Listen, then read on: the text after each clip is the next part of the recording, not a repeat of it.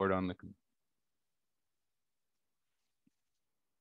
Okay, so welcome to Quarterly Conversations. We're going to jump right into it here. So we're going to cover a few things today, mostly walking through latest market commentary, which was sent out last week. If you didn't see it come across, let us know. We can send you the link, but these topics shouldn't be anything new. We're mostly going to be talking about inflation here and what to do about it. So we've seen, no pun, well, pun somewhat intended, inflated numbers, 13-year highs, in fact. So the CPI from 1 year ago, 5.4% rise in June, a 5% rise in May. Since seen a little bit of a backtrack on that, but these numbers are pumped up. And PPI, Producer Price Index, from 1 year ago, a 7.3% rise in June. CPI is probably fairly familiar term to most of you. Consumer Price Index, pretty straightforward. The price consumers pay for goods.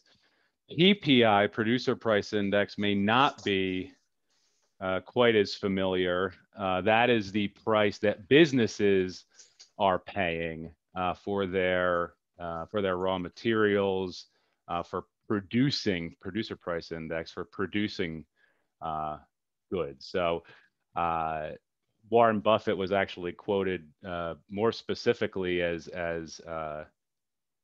alluding to the fact that the PPI has been aggressively increasing, and that they're seeing that in a lot of their business lines. So, but we'll dig into that a little bit more, and then we'll talk a little bit more about what to do about it. Whether or not it is a big concern, or if it's just transitory, which seems to be kind of the word of the day. And yeah, so let's go from there.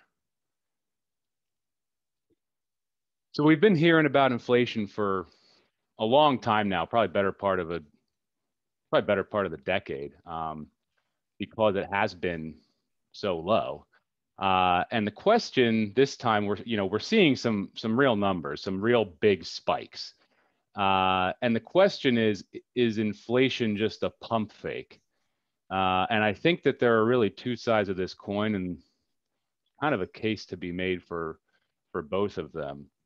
And that is whether or not there will be sustained inflation, or if there will be transitory inflation. And I think there are a couple of things to keep in mind when we think about sustained inflation. So, I mean, the easiest one is cash on the sidelines. We've over the past 18 months had more liquidity, more cash created than the entire financial crisis. There is a ton of cash out there. Supply, this is a pretty common conversation that we are having with clients, friends, other professionals. The real estate market is obviously really hot right now. There just aren't enough houses to meet demand. Same with used vehicles, which is a pretty common indicator for where inflation is going. So it's a classic case of too much cash chasing too few goods. It's going to create inflation 10 times out of 10. The question is that going to endure, or is it simply transitory? And I think the case for it being transitory is, really, I guess, twofold. One is that, interest rates have been near zero forever. So if inflation does start to run away, there's a ton of room for rates to aggressively increase and choke off that inflation growth. Which I think is probably a direct contrast to, everybody, when you think about inflation, you think about the 1970s. Probably a direct contrast to that, because back in the 70s, you could actually get yield, whereas today there's no yield out there. So the fact that we have room to run for interest rates is actually the case that, inflation could be combated if it started to run away. The other piece is that the cheap money policies are starting to run out, and they're going to start to wane those policies. And the question is, what does that do to the labor market, which has been incredibly tight as of late? And we have a couple of statistics to look at there. But once that cheap money starts to come out of the economy and the labor market starts to turn around, there's kind of a twofold case there, which could be that inflation returns to normal if that cheap money starts to bleed out of the out of pockets and stops chasing the reduced supply. Or the flip side is that could easily be up under the case for sustained inflation, which is if you get wage inflation, that will also contribute. So this is yet to be seen. I think there's a good case to be made for either of these. And the question becomes, how do we prepare for them? You have anything to add to that, Rick? I kind of bulldozed through that slide. No, you did a good job. You did a good job. We'll talk about that on the next slide a little bit further, though, in more detail. Okay. So when you talk about inflation, you talk about CPI and the CPI increasing. And when you talk about the CPI's consumer price index, is 147 components to the consumer price index, but there are 8 major groups to the CPI, and we're going to talk about the 3 largest groups, and those 3 largest groups are housing, transportation, and food and beverage, in that order, housing being the number 1. So when you see the CPI inflating, and you see the housing market inflating, you can see why the CPI is going up. But when you talk about transitory inflation, this should be short-lived. And we had a housing pop when we first came out of the COVID lockdown, I guess you'd say. And I guess it's like taking a herd of wild animals and sticking them in a pen and smushing them close together, letting them sit there for a little while, and then opening the gates and letting them all take off. And then they just all go all over the place. So with housing, that actually increased quite a bit. But let's start with the backwards and move forward. Let's talk about food and beverage. Food and beverage is increased quite a bit. We've all seen that going to the store. A lot of that has been caused by the disruption in the supply chain, and also transportation. When the supply chain does have it available, the transportation to the stores has been slow, mainly because we have a shortage of truckers. But that causes the price of food to go up, and you tend to see that increase actually not come down. Once they start increasing the price of food doesn't tend to come down. They tend to keep it at the same level. But when you also look at the food and beverage side, you're also seeing the dining, outdoor dining, and dining in general, where everybody was pent up for so long. They went back into the market, and everybody's going back out to eat meals. We went out last night, and there was crowds of people on a Wednesday night that were flooding the diners and the restaurants, and it's not typical on a Wednesday night. And a lot of what we're seeing too is encouragement to come back out on a Sunday night. By instead of offering live bands on a Friday and Saturday night, they start offering them on a Sunday night to encourage people back out on at that point. But what you're seeing also, and as we go to every restaurant we go to, we see help wanted signs. So the cost of that labor is starting to go up, and we'll touch on that a little bit later. But also pushes the prices of just going out to meals higher. So again, is that going to be short-lived? You tend not to get that back when food and beverage goes up. When you look at transportation, Dan and I were talking about it a couple of days ago, and I've been talking about it with several clients in past meetings. The auto industry. We can understand the airfare and the airfare going back up, because when travel opened back up, everybody jumped on a plane, and they didn't have enough pilots to be able to transport people back and forth. So the cost of the airfare went up. And we know that's a commodity, and that typically tends to come back down. But you also look at auto prices, and more specifically, you dive into the used car sales. Used car prices have gone up drastically. A lot of that was caused by um, the shipment of the chips to the new autos, to the new car companies. The chip market has not made it back quite yet in full scale to be able to get the computer chips, main computer chips to run the cars. Um, so the supply of cars is just sitting there waiting for these computer chips. We also see this a lot in the sale of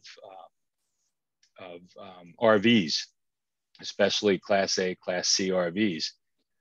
Still waiting on those chips. But then you also see the housing market.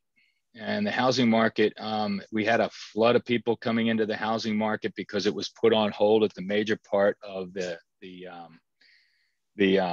market when everybody goes out searching for houses in March, looking to transition into a new house in March, April, May, June timeframe. It was put on hold. And then we had everybody going back out looking for houses, in addition to those coming that during COVID decided they wanted to leave the cities. And then you get the herd mentality right behind them. Go back to that other slide, Dan. So, I mean, it starts to push up the housing prices. The big question is and Dan, I don't know if you want to step back into the auto section or talk about any of those other pieces before I step into the housing prices. Yeah, well, I was just gonna give some context on that. Used auto retail price of used autos was up 10.5% from May to June. Just to give some context to those numbers, so it's a big piece of why we saw inflation jump. And pent up demand is really the reason. And again, ton of cash.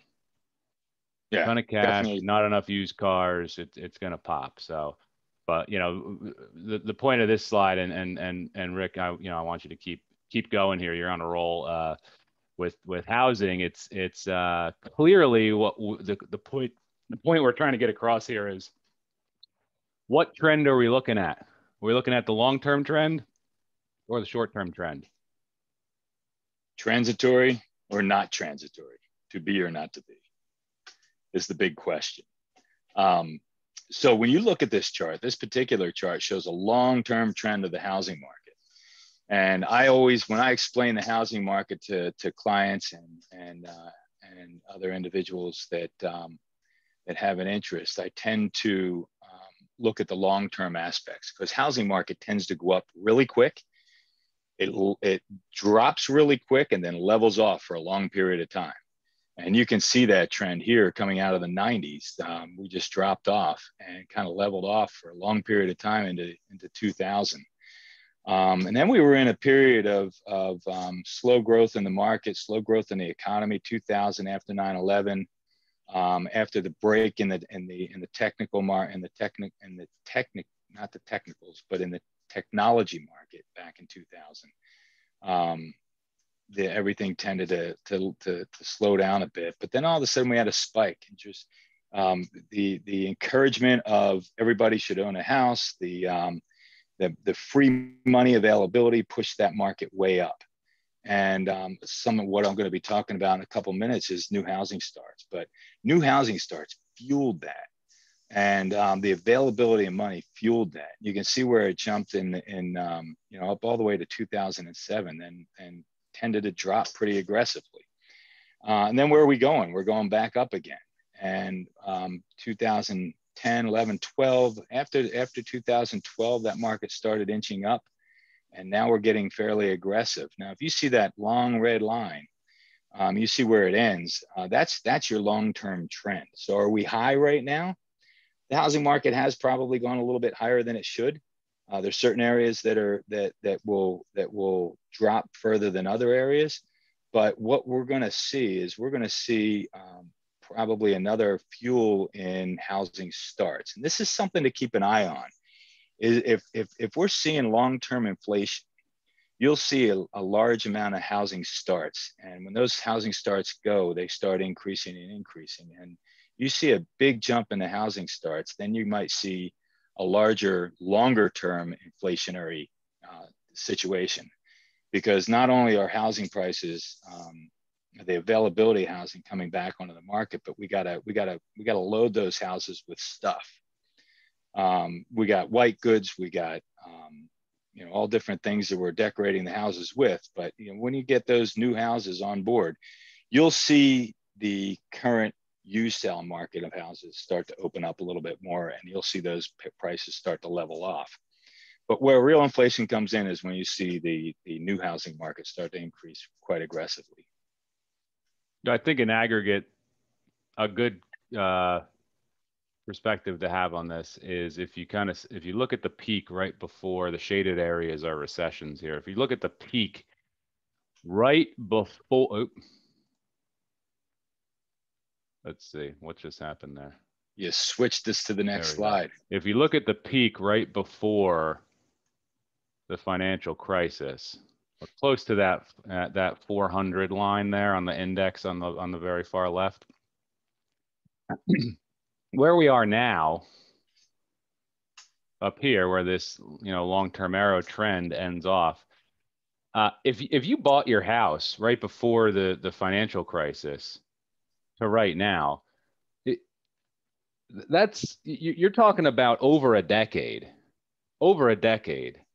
and your housing, the price of your house is only up about 20%, right? So the question is, what are we anchoring to when we think about how expensive real estate is?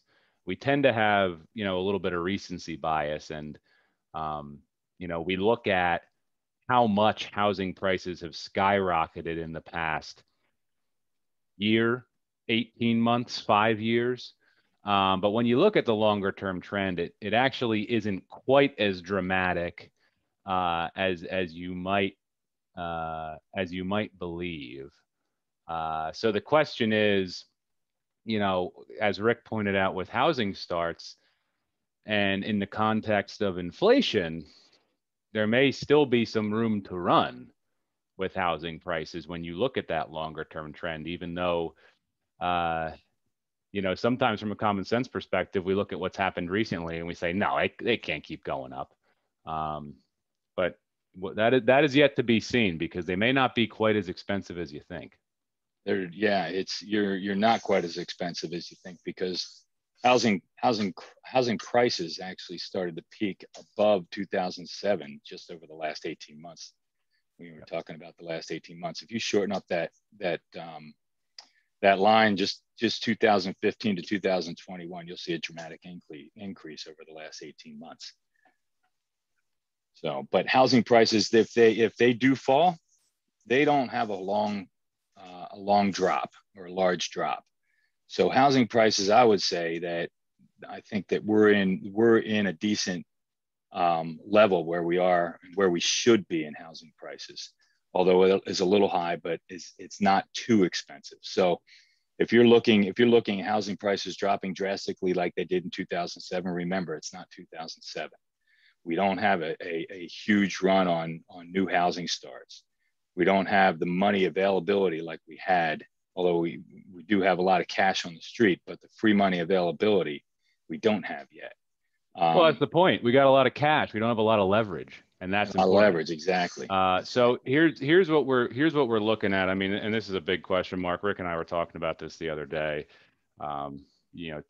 Typically, when you have sustained inflation, there is a component of wage inflation to that.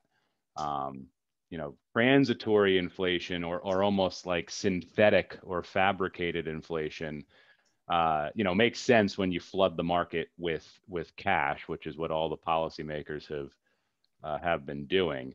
But there's two pieces here we just wanted to touch on quickly as we play armchair economist. So on the left, labor force participation. This is not unemployment rate. This is labor force participation rate. And on the right, average hourly earnings. So I put two blue arrows on these just to point out. I mean, it's pretty clear where the drop off and the corresponding spike occurred was exactly when, guess what? QE infinity, quantitative easing infinity, when they said we're going to print as much money as we can imagine, as however high numbers go, we're just going to start doing that.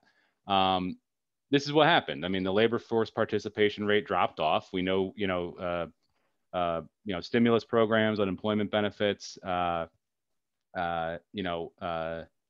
were around for much longer than a lot of policymakers had originally intended. And it did two things. It created a tight labor market, and it picked up average hourly earnings almost immediately. So the reason that this is a question mark is because what happens when that stimulus stops? Will both of these charts sort of revert back to the normal trend line? Will the labor market cease being so tight? And will wage inflation sort of level off as opposed to companies continuing to pay more and more to have a competitive wage to hire skilled workers, and the stimulus has a lot to do with that. So and I think the key piece to that, Dan, in long-term inflation is increasing in wages and seeing hourly wages go up and seeing wages go up in competitiveness amongst workers, and the encouragement of higher wages to be able to get them to come to work there. That's really the piece that fuels inflation, because that really is more real money in the market, more long-term money following the buying of stuff to keep that CPI index going. Right. It's funny you say real money. I want to get this in there now before we get to the rest of this. So wage inflation creates a continuous source of new capital for consumers to spend, right? So that, the case for sustained, consumer price inflation, comes from wages in the traditional economic sense. Traditional economics do not apply when you have central banks flooding the markets with cash. Well, I guess traditional economics do apply, but the source of the funds is obviously not what you would typically think. Usually you don't have just markets flooded with cash like this. The reason I say that is this. If you read the letter, I referenced the FDIC has said that more than $2 trillion with a T is currently in individual bank accounts, meaning these are not the assets of major financial institutions. These are not the assets of corporations. These are not the assets of government entities or anything like that. $2 trillion in American savings accounts that they are just waiting to spend. And the reason that's important is because while wage inflation can create an ongoing source of capital, the question is, well, what happens if you already have the capital to spend? How long is that runway for that $2 trillion to get spent to the point where Americans don't feel anymore like they have a ton of excess cash? And we're going to revisit that in a little bit, but wage inflation is a huge question mark for us, because we see it traditionally as creating big inflation and sustained inflation, but it's possible the Federal Reserve may have done a ready fire aim on this and create a little too much money. You think? I do think, and actually, I'm glad you said that, because believing in inflation is actually a big part of it. So two things I want to talk about. So The market implied probability of inflation. Futures markets are suggesting that investors believe inflation will be above 3% in the next 5 years. There's a huge spike in the market implied probability, which essentially is futures options bets that inflation will go up. The FOMC, Federal Open Market Committee, in their meeting minutes, actually from this week, they stated that inflation is on track to moderately exceed, whatever the heck that means, 2% for some time. 2% is important. That is actually the Fed's inflation target. And so the Fed is actually acknowledging, hey, we think inflation is actually going to exceed our target for some time, year, 5 years. I don't know what some time is, but they keep these minutes intentionally vague. But they believe that inflation is here to stay, albeit close to their target. So if you look at all the headlines, the transitory inflation, the reason that you're seeing that is because most policymakers, economists, analysts, et cetera, see the headline inflation spikes at 5, 6, 7%, and they say no, this isn't here to stay. We're gonna be around 2%, maybe between 2 to 3%, and that's going to be where it'll stay. And this is just my opinion. Well, that's fine. That's our target. But guess what? Over the past 10 years, we've had zero. So when you go from 0 to 2 or 3, that can be a big jump. And the question is, in conversations we're having with clients, friends, other professionals, et cetera, when everyone sort of believes that there's going to be inflation, and you start to see the green shoots of inflation, whether it's transitory or sustained, whether the economics support it or not, the question becomes, how much does the belief that there is going to be inflation, the evidence that there currently is inflation, and being armed with the cash to spend today to combat against that perceived inflation, it would suggest that there will continue to be more and more inflation. Now, I'm not saying that we're going to stay at 5, 6%, but I do think that when you consider all those factors, it suggests to me that the Fed is probably tempering their rhetoric when they say moderately exceed 2% for some time. I think there's a lot of reasons to believe that inflation is going to be well above their target for a while here. And the question is, are wages going to support that, or is all the cash they pumped into the economy going to be the thing that supports that? Anything else on inflation, Rick? I feel like we've beat a dead horse here. Yeah, I just have one other thing. You mentioned Malcolm Gladwell's tipping point. I thought that was a great intro into talking about this, because you ultimately could have, and this is the reason why I say keep an eye on the indicators, you ultimately could have a tipping point when it comes to a lot of cash being on the market, being out there on the market. People, economists ultimately believing it is transitory, ultimately could lead into long-term inflation. So it's important to keep an eye on those indicators and watch where those indicators go, because that tipping point can culminate when there is a lot of cash out there, and then all of a sudden wage inflation kicks up, and it just keeps it going from there. Yep. So, and I have a question here, and I love this question. I don't know who put it in. It says anonymous, but I love this question. Wage increases keep the current workforce current. I'm thinking that means, in line with inflation.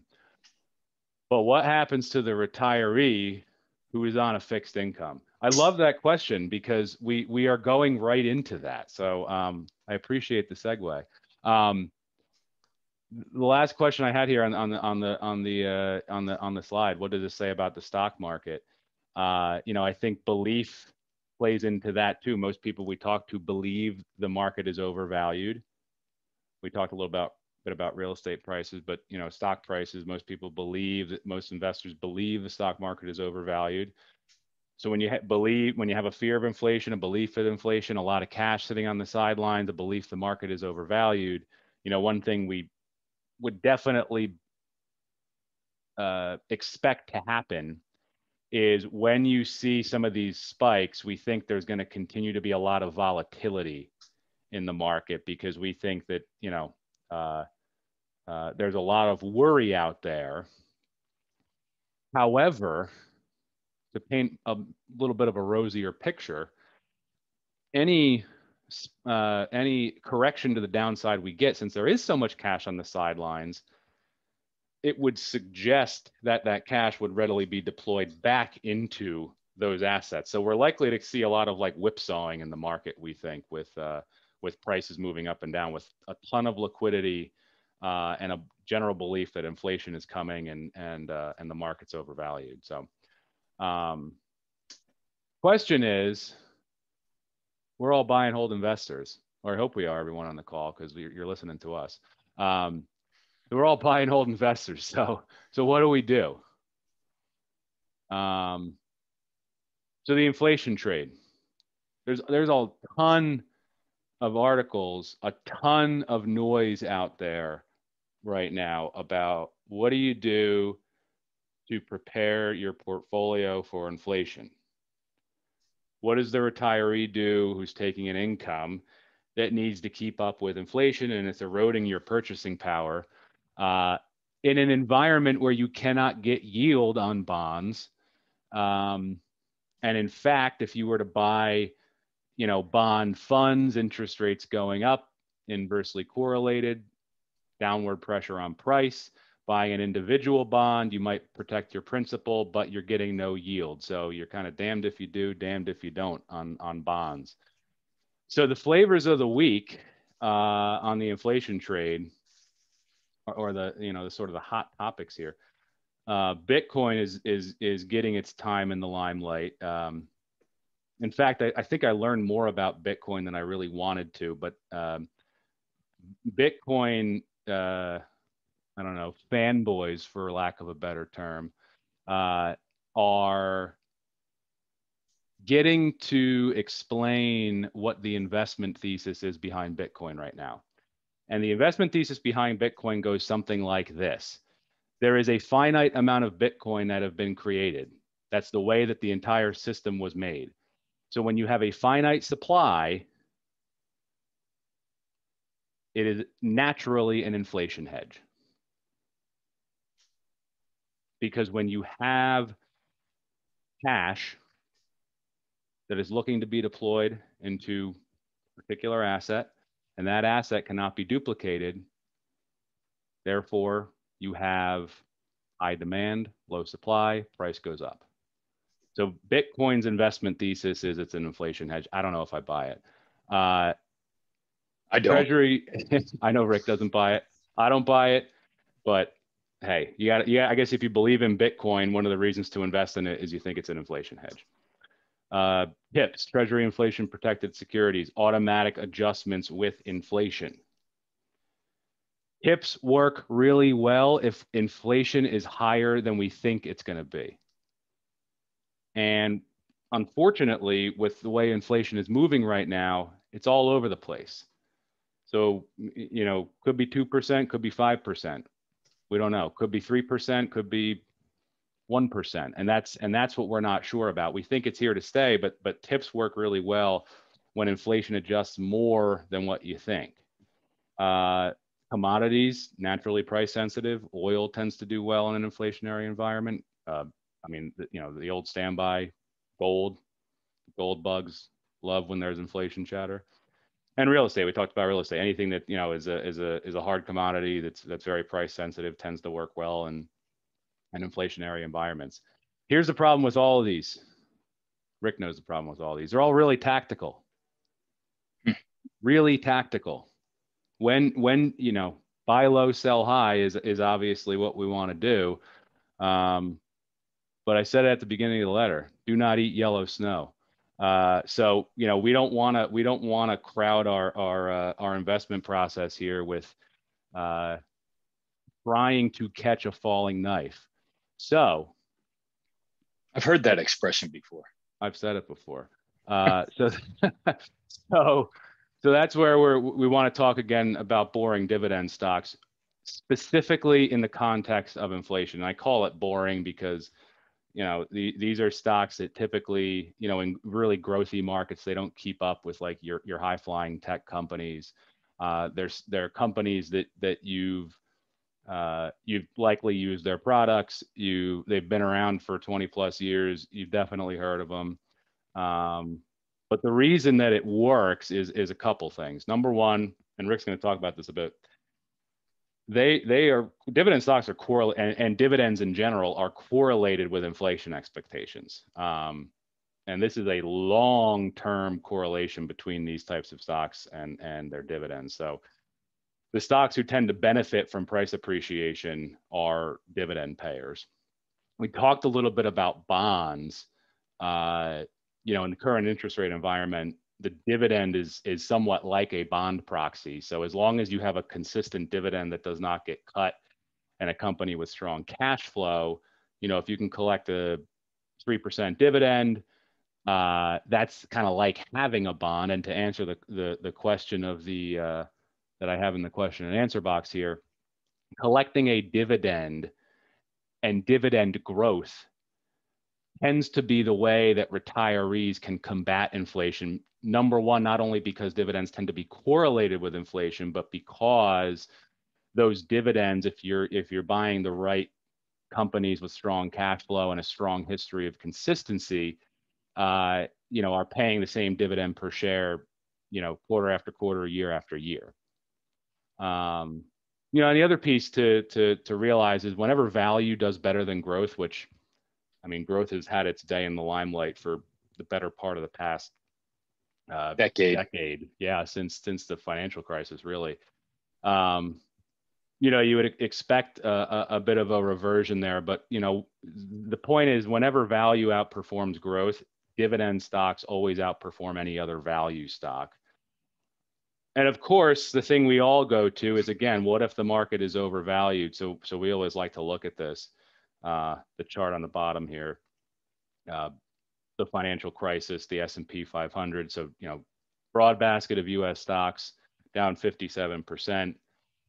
Dividend stocks, the way I like to say this is, you are filling in a smaller hole with a bigger shovel.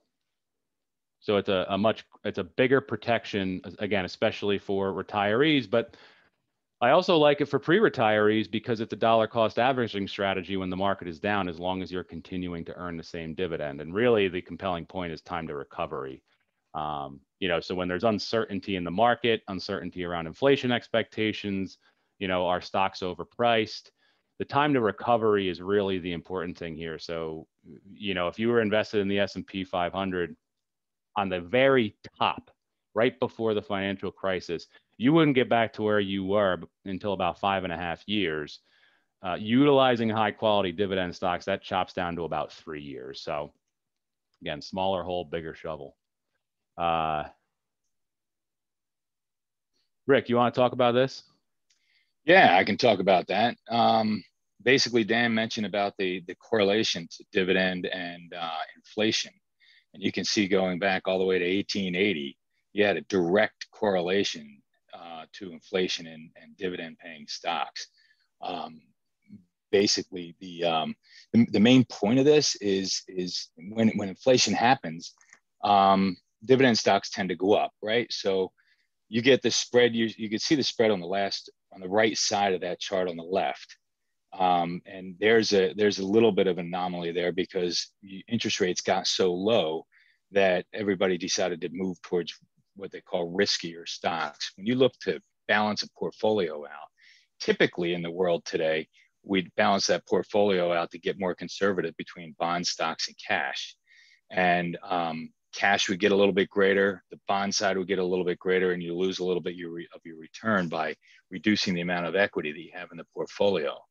But what we do is when you get this inflationary hedge, you might lose a little bit in the market when the market first shifts, but ultimately the most important part about dividends and dividend growing investments is your dividend constantly grows. So when we select a dividend portfolio, the most important thing we want to see, not just a dividend and a high paying dividend, but a dividend that's been paid for a long period of time, 25 years. And over that 25 years is a constant increase year over year of that dividend. So for the anonymous person that asked about what do we do with retirees, we build your portfolio out a little bit more aggressively in the dividend market. We can, and in where the interest rate environment is today, we actually are cutting back a little bit on the bond side of the portfolio, because your risks lie when you have inflation, increasing interest rates, bond prices go down. So we build that portfolio a little bit more on the dividend side of the portfolio. And Dan, you can touch on that chart on the right a little bit more, but yeah, 83% of the growth in dividend investments is really comes from the dividends, or dividend stocks comes from the dividend themselves. But Dan, you can expand on that a little bit more. Well, I wanted to point out. I mean, well, it's pretty clear from the chart on the left that dividend growth and inflation growth is highly correlated. Which is sort of the background information. But the chart on the right, I mean, I think we have to remember, usually when there's inflation, it means the economy is growing. So inflation itself, there's a reason the Federal Reserve has a target of 2%. It's because we want to see some inflation. We just don't want to see runaway inflation that is higher than higher than expected, and continuing to get bigger in a way that can't be controlled. But the point is that you can't look at inflation as, oh, if there's inflation, it's a bad thing, because again, you have to remember that means the economy is growing, and you can see correlation with inflation, rolling 25-year period. If you just look at S&P 500 and earnings growth. So I am looking here on this chart. So your S&P 500 returns and your earnings growth, it's a pretty strong correlation, right? Call it somewhere around 60% of stock market returns and earnings growth, somewhere 60% about correlated with inflation. So it makes sense, right? It means the economy is growing, means companies are doing well. The point is that if we're at all concerned with the market being overvalued, if we're at all concerned about runaway inflation, if we're at all concerned about how do you get yield off of your bond portfolio, or is there something we can replace that with? The important thing to realize is that dividend growth is much more highly correlated with inflation than the rest of the market. And that's why we think it's a really important part, really, for any investor to have in their portfolio at this point in time. Not to mention tax benefits of these dividend stocks, because they are tax qualified dividends, meaning they are taxed like capital gains, long-term capital gains. So max tax 15%, right? That is correct. So I don't think I see any questions on dividends, but we're going to continue to monitor the chat box, the question box here, and wrap up in a minute. I do want to just finish off with this. This is and the reason I didn't put this in with the inflation stuff is simply because there's a lot going on here. Oops. But I wanted to make sure, let me go back. Sorry about that. Wanted to make sure we spent a little bit of time on this. So this is an interesting chart that just came about within the last quarter. And what this chart really shows you is how much cash is actually still out there. So you can see the large increase right here, from near zero up to about $1 trillion since April. I believe it was April 5th to be exact, but I'll have to check myself on that. What this is a chart of what they call reverse repos. So what a reverse repo is the inverse of a repo, a repurchase agreement. And what that is it's kind of like a pawn shop for banks and other market makers. What they do is the Fed will take the treasury bonds or other bond type assets from these market makers and exchange them for cash with the promise to repurchase. And the reason for this is it's just a short-term demand loan where the Federal Reserve can call it. You have to repurchase it back, but it creates liquidity for the system. It creates liquidity for banks. It creates liquidity for market makers and major financial institutions. So I mentioned how individual savings accounts have about $2 trillion stockpiled. What this shows is the reverse repo, which is the opposite, which is pawning cash for treasuries, meaning the bank basically says, hey, we don't actually need cash from the Fed. What we need to do the opposite. We need to take excess cash that we have, and we need to buy a treasury because it'll give us some interest. So the reason for this spike is what happened in April is the Federal Reserve said, hey, we'll give you 0.05%. And this is to major banks. We'll give you 0.05% through this reverse repo program we're setting up. If you give us your cash, we'll give you this treasury, and you can we'll tell you when we need to repurchase the cash. Essentially, is what happens. So the Fed is basically taking back cash that it created. But the point is this: is in short order, as you can see, over the course of 3 months. And this chart just completely spiked. So there was $1 trillion of extra cash in banks.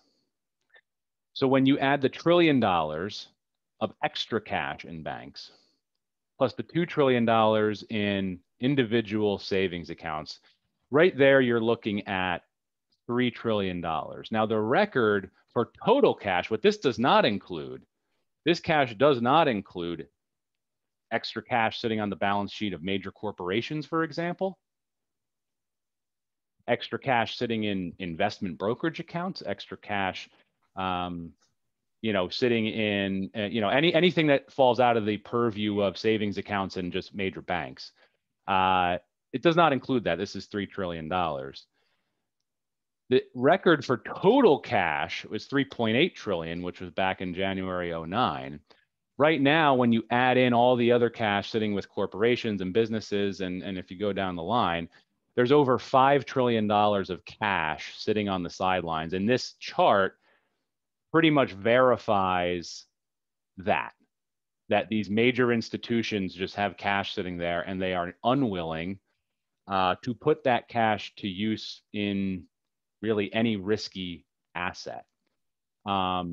Interestingly enough, that $5 trillion number of cash sitting on the sidelines right now, that is actually the exact number of how much stimulus was created. So the interesting thing here is we have come full circle.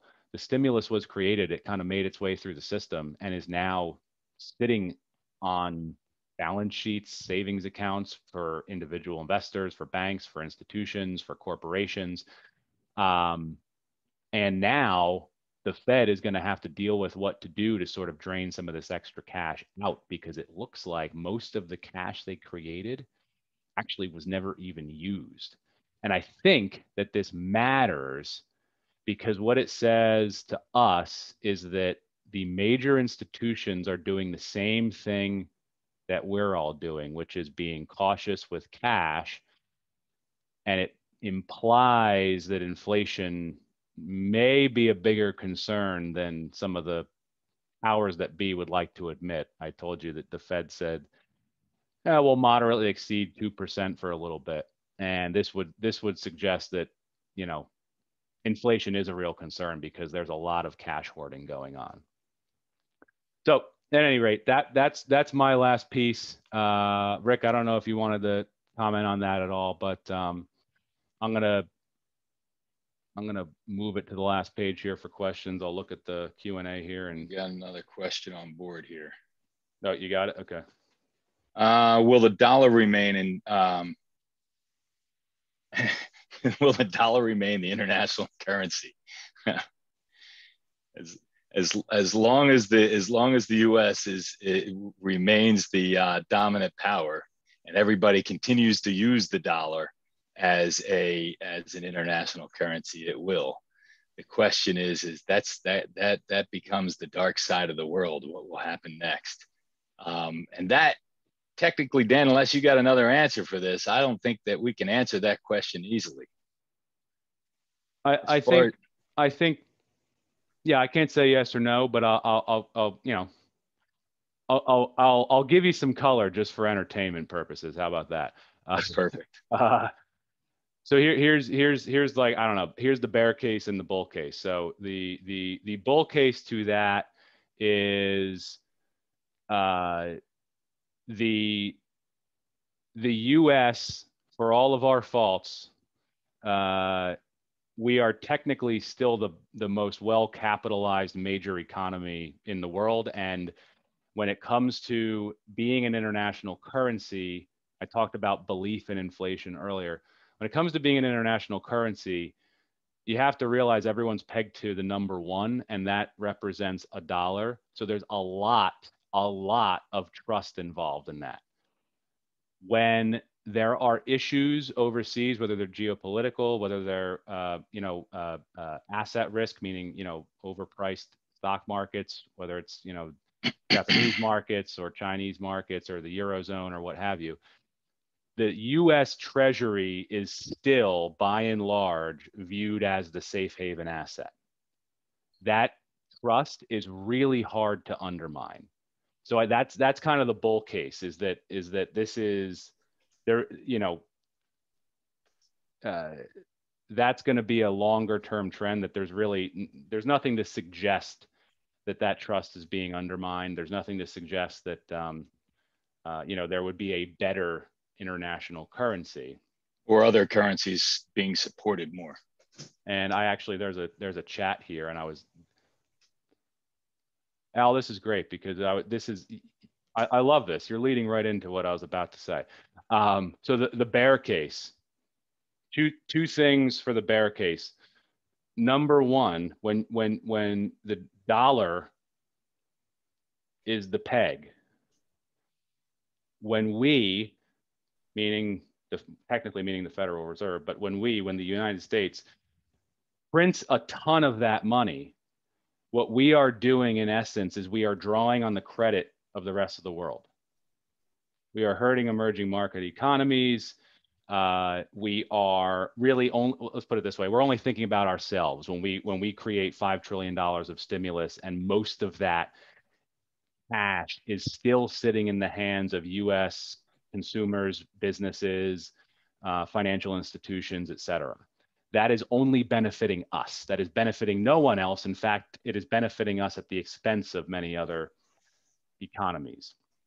Let me just add to that of this just in, because sometimes when the tax man gets involved, things get encouraged. So to leave this on the minds of everybody, there's a crypto surprise that rattled the industry today when the bipartisan tax plan added a focus on taxing cryptocurrencies.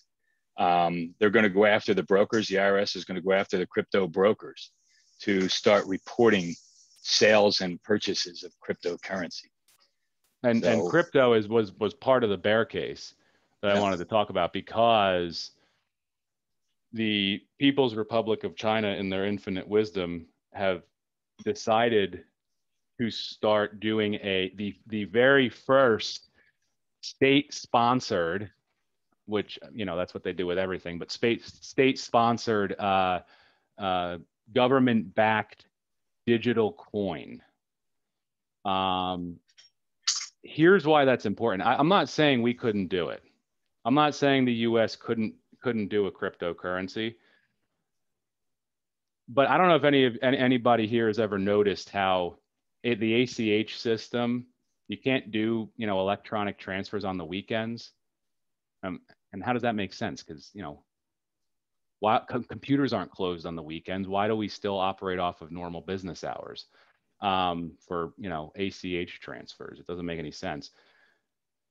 The ACH system, as far as moving money around, is still like, that's the primary system we use for moving money around and creating sort of an electronic you know, financial system, even though obviously we're pegged to the dollar, and what's backed by that is not something digital. But the point is this: we're way behind the 8 ball. The ACH system was made in the 70s, and it's still what we use. It's 50 years old. So I'm a little skeptical. Again, I'm making the bear case. I'm a little skeptical that Washington, the Fed, whomever is going to champion a move towards digital currency, I'm a little skeptical that it's going to move at any reasonable pace. And the fact that the Chinese government is doing so with the swiftness of a hot knife through butter is a little concerning for the status of the dollar as the world currency. So there's the bear case.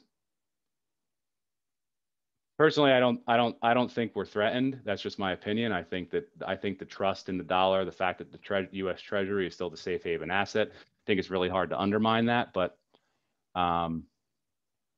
you know, I do think the digital currency, and I do think the you know, spending like drunken sailors on shore leave is the bear case to the dollar as the international currency. So Yeah. And I still rather buy gold than a digital coin. So I don't think we have any other questions here, unless you're seeing something, Rick. Anybody else have a question? Type it in. I see none. Now or never. As we round the 4 o'clock hour, or the 5 o'clock hour, 4 o'clock my time. All right, I think it's time to close this, Dan. All right. Well, I appreciate everybody attending. We look forward to this every quarter, and hoping that you do too. And we'll see you next time. Have a good weekend. Bye-bye.